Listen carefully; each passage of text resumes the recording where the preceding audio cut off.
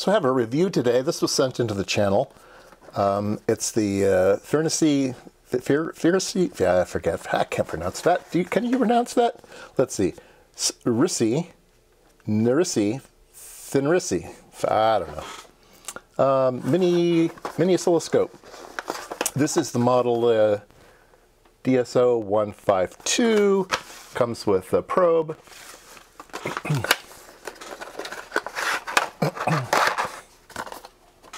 All right, you get the, I've been playing with it, put it back in the box. You get the actual device. It's got a little thing on the back so you can prop it up. That's kind of nice. I'm fascinated by the little strap that they give you. Now, 99.999% of the straps I've ever seen are just woven nylon, and this one has a faux leather strap. It's just a rubber strap, but it's faux leather. Yeah, it's amazing. Anyway, I haven't seen anything like that. It's not touchscreen. Let's see here. Let's turn it on. So here's the go button. There we go. And it boots nice and fast. So yeah. Let's see what comes with it. Oh, in the back here, instruction manual. Oops, instruction manual. Clip leads with the funny little connector. There's a funny little connector on the here that you. Oops, this one. This thing here plugs into that slot there, and there's a little jog button on the top, and there's a little calibrator output on here. USB-C. Yeah, that's what comes with it. All right, so let's. This thing has a. I think it has a calibration mode. I want to see if we can calibrate before we use it here. Let's see here. It says something about a firmware upgrade. Use this USB, okay, because you can upgrade it in the field. When calibrating, blah, blah, blah, blah, blah. When calibrating, you need to unplug the BNC probe or short the positive USB firmware. Okay, so let's turn it on. Oops, have to hold. I think it's a long button hold to turn it on. There we go. And then if I'm going to push down on, there we go, calib. Please press run or to start calibration, or press OK to exit. So we'll hit run. We'll let it calibrate itself. I hear it clicking. It doesn't say it's calibrating, but I heard some relays click. Interesting. Okay. So let's get out the scope probe. These things are a dime a dozen now. It's amazing. 100 megahertz 10-to-1 probe. Nice. All right, so this just clicks on like that. And let's hook it up to its own calibrator. That would be fun. Oh, look at that. Oof. It's hard to... There we go. All right, we'll hit auto. See if it autos right.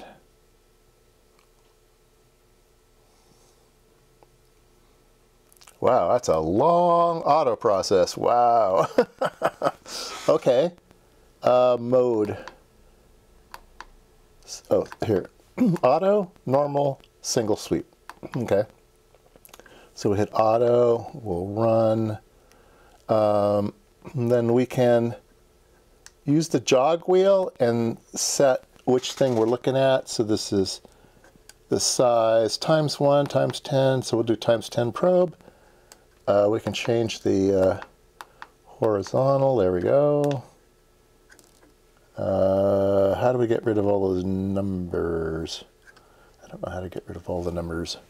Let me do that, because those are going to drive me crazy. Okay, if you hit the run button a long time, it turns off all those numbers and stuff. So yeah, there we go. All right, let's hook it up to a function generator so I can test things. Oops.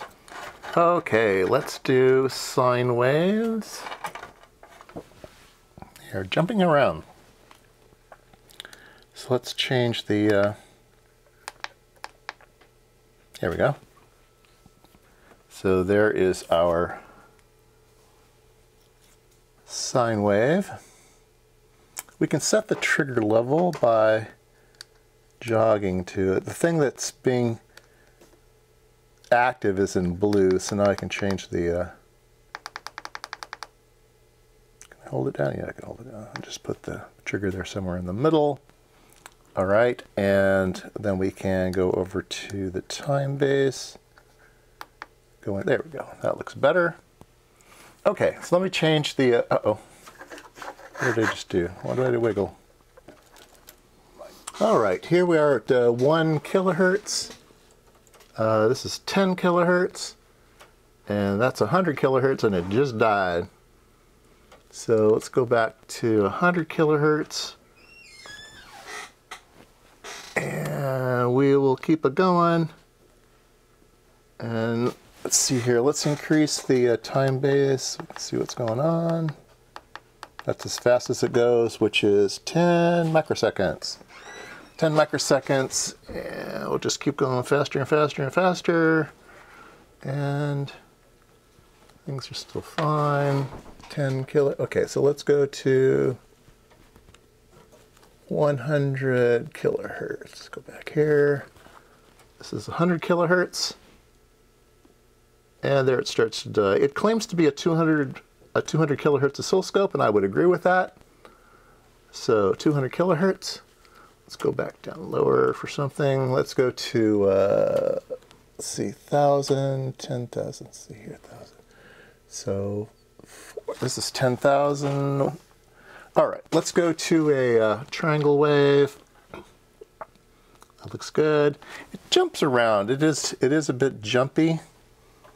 There's a square wave. Yeah, so it's doing the thing.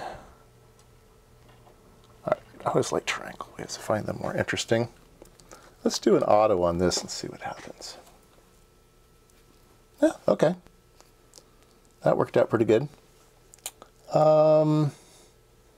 Again, we can go, so this is 5 volts per division. Oops, let me go over to that. What is the smallest we can get here? Oh, 100 millivolts per division, that's good. Let me try to lower my function generator down. Yeah, look at that. Okay, so 100 millivolts per division is good. And then what's the maximum? Oops, I'm not used to the menu yet. 100 volts per division, wow. Amazing. Okay. Let me turn up my generator here. How big can it go? 5, yeah. So it can go about plus or minus 20 volts.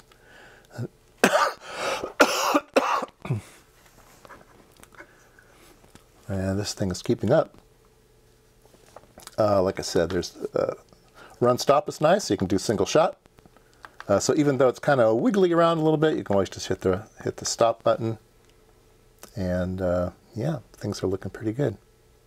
Let's try some more difficult waveforms.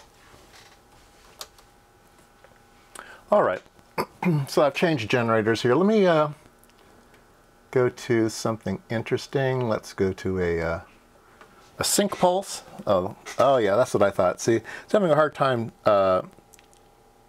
actually triggering on a sync pulse. If I hit the run stop button, it does catch single events, but it's pulsing up and down. So yeah, it's not able to trigger on these events. Let me try to change the horizontal here, see if that helps any. Oh, there we go. So if we zoom way in and it's getting it. Yeah, it's not too bad. Okay. It's handling that. Let's go to a exponent. Looks good. Here's a electrocardiogram. Looks good. Yeah. So it seems to be working okay. Now, I know people are going to say, well, it's 200 kilohertz. What am I going to be able to do with that? Well, you can be able to do a lot with that. It's still within the audio range.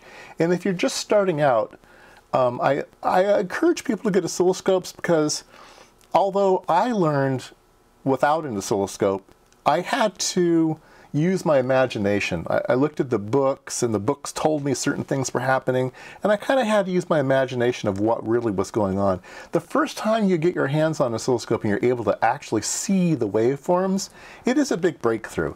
And this is $25, okay? So a $25 oscilloscope, and to be able to see something like that, I think is invaluable. Is it going to be accurate? Is it going to be able to see certain things? It's $25. I mean, give me a break. If you had a classroom where you're teaching electronics and you just handed these out to every single student, or better yet, you had them go down to the bookstore at the university and everybody had to buy one of these, and then you would teach things, right? You would say, okay, today we're going to learn about an exponent. So let me put it back on exponent. Let's see, we're going to learn all about a falling exponent, and we're going to do the math, and we're going to learn why that does and everything, and then we're going to do a rising. Let's see here. Oh, that's the rising, and that's the falling. Yeah, there you go. See, and I mean, you could do a whole bunch of things, right? Like the sync pulse and everything, and learn all about sync pulses. Do the Fourier transforms and stuff on them. So I say for $25, it's a steal. Now, would I recommend you get a better one? Yes. But if it's the first time, or you only do low frequency stuff, or you're maybe only working on automotive equipment, or only working on, you know, audio equipment, stereo equipment, and stuff like that, sometimes it's just enough to see that there is a waveform there. Not even measure the waveform, just make sure there's a waveform there, right? Like, I just made my own sync generator, you know, is it actually doing that? God, I hate spam. And so, yeah, there it is. Very nice. You can check the linearity of things. Let's go back to a ramp, and you could zoom way on this and zoom in on this and say, you know, is it triggering? No, but I can just hit the run stop button, and I could just check, is it linear, right? I want to make a stair step generator. Let's see, I can do that right here. Let me. This is a thing that I programmed myself. Let's see, we can go to waveform, we can go to, I just hit the auto button, and there we go, it found it. Okay, so now we can zoom in on that. All right, so I made this arbitrary waveform which has individually sized steps, right? And you can just check the accuracy of your thing. I think it's supposed to be a volt. So 1, 2, 3, 4, 5. So exactly 1 volt from there to there, and then 1/10 of a volt steps, and you see there's 2 steps per 200 millivolts range. So the thing's in calibration, right? I've just checked my oscilloscope that it's calibrated.